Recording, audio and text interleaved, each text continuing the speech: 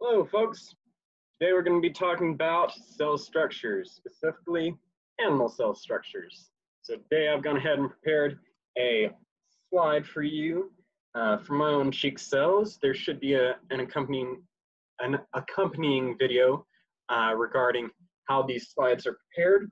I won't bore you with the details again, but let's go ahead and check out the PowerPoint real quick, and then let's talk about what we are seeing in real life. So your cheek cells, they are animal cells. We are animals, so gotta remember that. When you're asked questions about the cheek cell, make sure that you tell us that we're talking about this cheek cell as an animal cell. The point is that we're talking about features that are shared amongst all animal cells. It doesn't matter whether it's cheek cell, a skin cell on my arm, hair cell from a dog. It doesn't matter.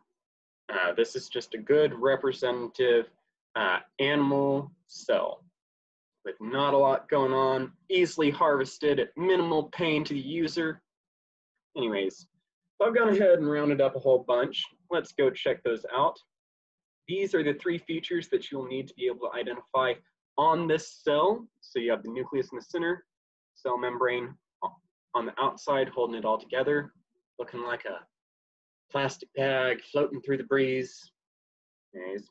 And then it is going to be full of cytoplasm. So again, that's the empty space that we have filling the cell. All right, so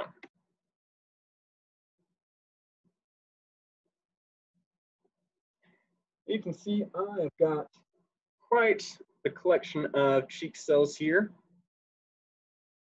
I scrubbed pretty vigorously. See if I can correct that hue. As pretty as they look in person.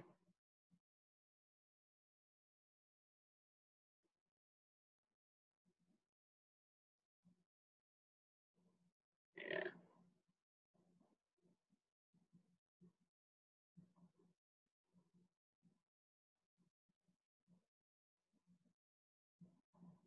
There we go. That's a pretty decent representation of what I'm seeing over here. So this is at pretty low magnification. We're having a hard time seeing the important features. Let's go ahead and zoom in just a little bit more. Here we are now at 100x total magnification. You see those giant blobs of skin cells over there. Whoo! Yeah. The thing is that your skin is constantly shedding dead skin cells. It's just a protective barrier. You'd rather have dead stuff get scraped and knocked off than live stuff, right? So that's what your body does. Now, it might be a little bit tricky to pinpoint the features that we really want to see on any of these one cells that are all bunched up together real closely. So let's focus in on this particular specimen right here, hanging out all by its lonesome. Look at it. Isn't that a happy little cheek cell? Oh man.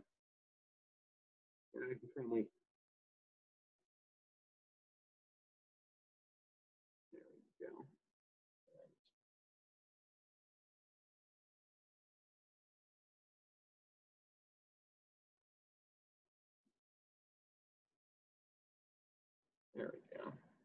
That's a little bit better. So what you're seeing, and as I focus through, you can see the edges of this cell come into focus and fall out of focus. And so whenever you see it come very sharply into focus, that means that my plane of focus has lined right up to that cell membrane and is not right in the middle of it or above or below it, anything like not in the middle of the cell or any of that other business. So and we see that edge come sharply into focus, what we are seeing there is the actual cell membrane. Here's a pretty good spot snap picture of it. So you might have noticed we're only talking about 3 things on this cell. So we have the cell membrane holding it all together. We don't have cell walls because they would make us too rigid. We've got to be soft and squishy because we run around chasing down berries and critters and whatever else we need to do. Money, women, whatever, you know. Typical human motivations. Anyways, but so we have to maintain a certain amount of flexibility, which also makes it harder for us to osmoregulate. So that's why plants can kind of tolerate a little bit wider of a range of conditions when it comes to too much or too little water.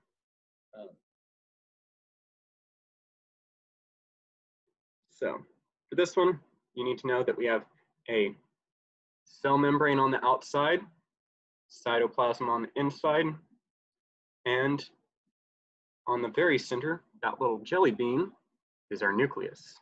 That's full of all the blueprints to self-replicate and carry on normal cell activities. Now, I was getting off track there. All right, so the thing is that you probably know that this animal cell has more going on than a cell membrane, a nucleus, and cytoplasm. It's got an endoplasmic reticulum, it's got mitochondria, it's got centrioles, it's got smooth endoplasmic reticulum, all that jazz. The thing is that we aren't worried about it for the purposes of this lab, not because they aren't important or because you won't ever have to deal with them again necessarily, but because right now what we're talking about are key features that can be used to distinguish a bacteria from a plant from an animal. Okay? So when you see this, so this is a single cell, but it is not from a single-celled organism. Know that it is part of a tissue that you're seeing over here. However, we might give you a picture just like that. And the thing is that if you're relying on multicellular versus unicellular to distinguish animal from bacteria, this is going to screw you up, okay? So the features that you would look for here are the fact that it doesn't have a cell wall. It's not going to have any sort of structured shape. It's a loose, soft little jelly sack, pretty much. In fact, that cell membrane is made out of fats, okay? So, all right. So, our animal cell lacks cell walls. It has cell membranes. It has a nucleus because it's eukaryotic. If you're looking at this trying to decide whether it's a eukaryote or prokaryote, that nucleus is the dead giveaway. And then all of that empty space is going to be cytoplasm. If we're asking you about cytoplasm on the practical, we're going to point an arrow to one of these nice blank spaces right here in the middle and ask you what this stuff is. Okay? We want to know about the cell membrane. We're going to put that arrow pointing right at the edge of this cell. Everyone feel good about that?